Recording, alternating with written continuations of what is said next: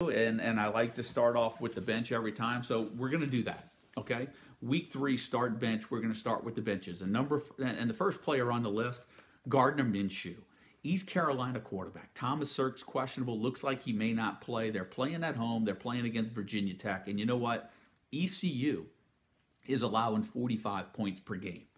And I don't think that average is going to drop much at all playing against Virginia Tech. Now, that's good news if you have wide receiver like Jimmy Williams, and it would normally be good news if you have quarterbacks like Gardner Minshew. But, he's going to be throwing it a lot. The problem is Gardner Minshew is not even completing 50% of his passes. And so there's a chance that Gardner Minshew may not even make it through the whole game. I tell you, I'm not worried about Jimmy Williams and Devin Grayson and some of the receivers, but I am worried about Gardner Minshew. I'm worried whether or not they can even score enough points against Virginia Tech. And I've got him as a week 3 bench playing at home against Virginia Tech. Running back position, let's go there. I've got Alex Barnes, Kansas State, playing at Vanderbilt. The Commodores have only allowed 108 yards so far this season rushing. Okay, but they did play a bad opponent. But they haven't been tested like they'll be tested against Kansas State this week on Saturday. And, the problem it's not solely the Vanderbilt defense that's the problem for me. The problem for me with starting Alex Barnes is that Kansas State likes to share the wealth on offense. And so last week, 5 players scored a rushing touchdown for Kansas State. Now, I don't see Kansas State scoring 5 touchdowns this week against Vanderbilt. I think that's going to be a very defensive battle. I think if you get 5 or 6 total touchdowns in this matchup, that'll be a lot. And the question is, does Barnes get one of those touchdowns? And you just don't know. And so I think he's one of those guys where, 100 yards could possibly be there. It may or may not, but a touchdown may be there, and it may be not. I don't think it's a safe play. I think you're better off looking at depth on your roster and going in another spot this week as Kansas State visits Vanderbilt. I've got Alex Barnes as a sit. I just don't have a lot of confidence in that play. John Lovett, running back Baylor, right? We know he's the number one running back. He's playing at Duke this week. Now, to say that Baylor is struggling would be an understatement, right? I mean, they're 0-2. They lost to UTSA last week, 17-10. In that game, Lovett only ran for 72 yards. And this week, they traveled to Duke to face a Blue Devils defense that only gave up 22 rushing yards to Justin Jackson and the Northwestern offense last week. I think you've got to take that into consideration. Not a safe play. Leave John Lovett on your bench this week. Baylor at Duke. Mike Weber, running back, Ohio State, playing Army this week. Now, if you have Mike Weber, you've already been strung out for 2 weeks. And the question is do you have the patience to get strung out for a 3rd week if you have him on your roster still? Ohio State's going to physically dominate Army. We know that. And we know that Weber's going to get carries, but just how many is he going to get? Now, keep this in mind. Here's a stat for you about Mike Weber. Last year, he was the Buckeyes' number 1 running back.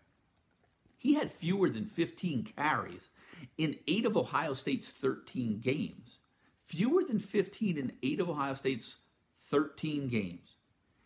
He's not even the number 1 running back anymore. He's going to split carries at best, most likely, this week with J.K. Dobbins, and I say at best. So that means maybe Weber's looking at 8, 10 carries. It's not enough for me. I have to see more from Weber. I don't even have him on my roster. I think he's a bench. And I'm curious to see how this whole running back situation shakes out, but it looks like it's going to be Dobbins, but don't count Weber out yet. Don't count him out yet, but I don't think he's a week 3 start. Go to wide receiver, Demetrius Robertson. Wide receiver, Cal. Now, this is a very odd bench. I know it is, but I'm telling you right now, the reason why it's odd is because Ole Miss has given up 27 points. They gave up 27 points to South Alabama in week 1, 23 points to UT Martin in week 2. But the hole on the Ole Miss offense, in the Ole Miss defense, doesn't seem to be in the back end. It seems to be in the front 7. They've given up 194 plus on the ground through 2 games. They're only giving up 159 in the air through 2 games. And when you compound that, so I was saying Patrick Laird earlier in the rankings, I was going to come back to him full circle. This is it right here. I like him this week because Ole Miss has given up a lot of rushing yards. I think that running defense can be had. But I don't know about the passing defense, and we'll see. But I think what's even more concerning if you have Demetrius Robertson is that through 2 games that Cal has played, and they've played 2 really close games where they've needed Demetrius Robertson, he has a total of 9 touches on offense. 9 touches on offense against Weber State and North Carolina in games in which they needed him. The Bears are 2-0, so there's not going to be any grumbling going on right now. But if I'm a fantasy owner, I don't like what I'm getting out of Demetrius Robertson, and I'm telling you right now, this could be, for many weeks, a tipping point for owners for Demetrius Robertson. I don't have the confidence in him right now. I think he's a week 2 bench, and I hope I jinx you guys and he goes off this week. And the last guy on the bench piece, Jarrett Stidham. Quarterback, Auburn versus Mercer. You know, if there's one quarterback I've been questioning where a lot of preseason emails were coming in, it was Jarrett Stidham. And I've been saying it all along. The strength in the Auburn offense is in the running backs. It's not in the receivers. So the question is, who is Stidham going to throw to? Who is proven? And I think we had our questions answered last week when Auburn went to Clemson and couldn't muster any offense. So, you know, we've pointed that out a number of times. You have to realize this. He passed for 79 yards against Clemson last week and was sacked 11 times. Why would they want to keep putting him in harm's way? They're facing a Mercer defense, right? So here's my take on this. Maybe they pass a little bit more. Maybe they build their confidence. Maybe they build Stidham's confidence. They need to build the confidence in the passing game, but they can't abandon the running game. That's what their strength is. So I can see Stidham doing okay.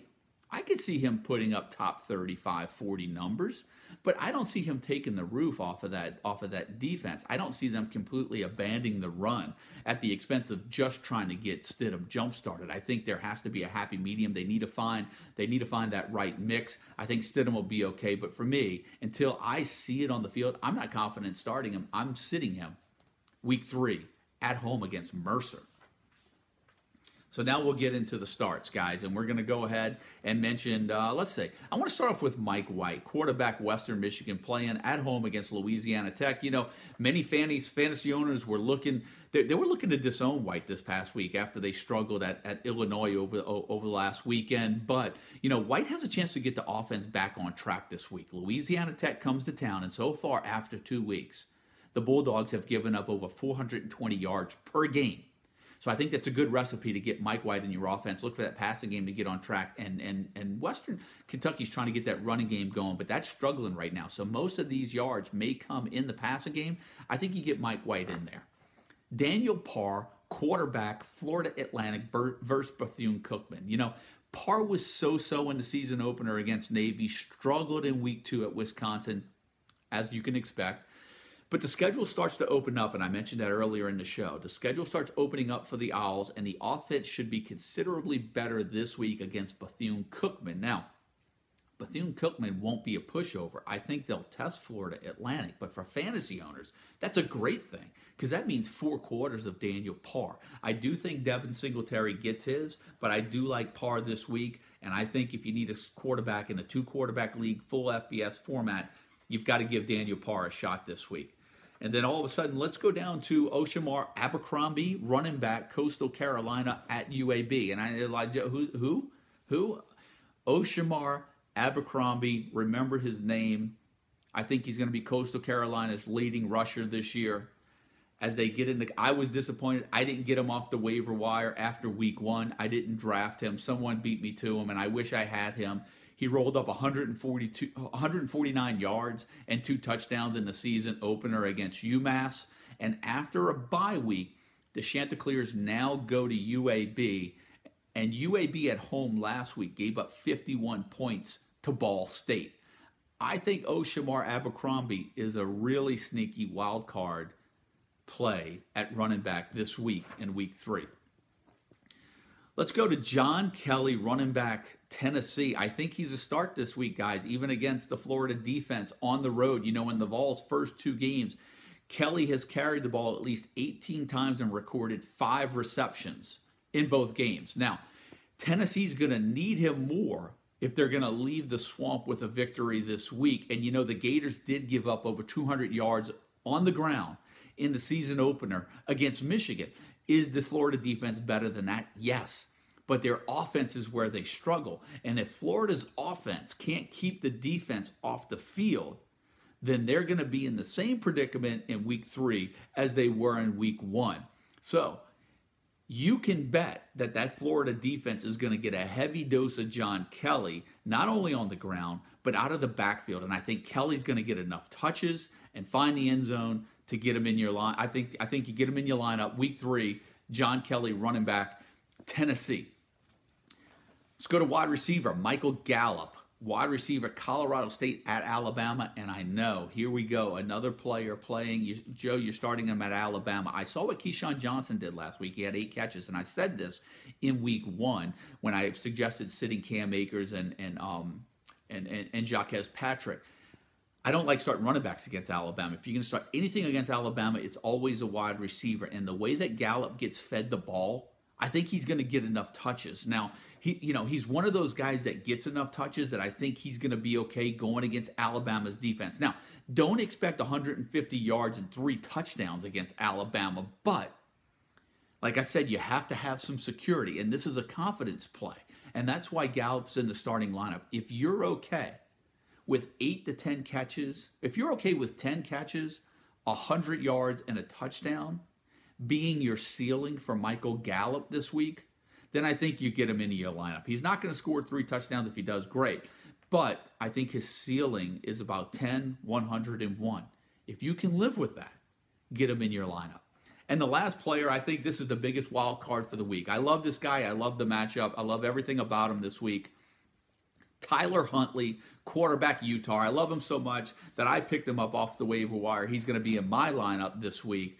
Huntley is our week 3 wild card. He's our week 3 wild card play at home against San Jose State. You know, in the first 2 games of 2017, Huntley has attempted at least 32 passes, but in both games, at least 32 passes. He's completed at least 23 of them. He's rushed for at least 70 yards and a touchdown in both games this year. They play San Jose State this week, who's played 3 games so far, 2 of them against FBS opponents, South Florida and Texas. And the Spartans defense has given up a total, listen to this, guys, they've given up a total of 98 points and 1,170 yards of offense. That's enough for me. That's a recipe for success. That's a recipe to pick up Tyler Huntley, get him in your week 3 lineup, team him up in the 2 quarterback leagues with somebody like Lamar Jackson. You're going to be okay. Tyler Huntley, week 3 start for Utah at home against San Jose State. So that takes us through it, guys. I touched on the beginning. I touched on the player rankings. I touched on start bench. Look, I could sit here for another 2 hours and talk, but I can't. I just don't have the time to do that. I'm looking forward to talking to you guys again next week. Be on the lookout for the email Monday, Sunday evening, or Monday. Good luck to you guys. Once again, this is Joe signing off with the College Fantasy Football site, the voice of the College Fantasy Football site, your most trusted resource for college fantasy football. Guys, enjoy the games. Enjoy the weekend. I'll talk to you next week.